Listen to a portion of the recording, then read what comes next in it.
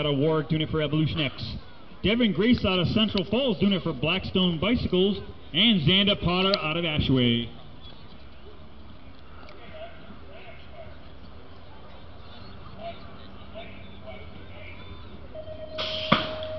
Gate slams to the ground. It's Valisi with the hole shot, followed by Potter. Potter's trying to pull ahead there. It's Potter taking that front spot. Potter, Valisi, Grace. 1, 2, and 3. These guys were back and forth the first two motos. Once again, finish line's going to have to add it up. But it's Potter, Valisi, and Grace in that order through the rhythm section. As Xander Potter out of Ashway, number 12. Followed by Richard Valisi and Devin Grace in that order.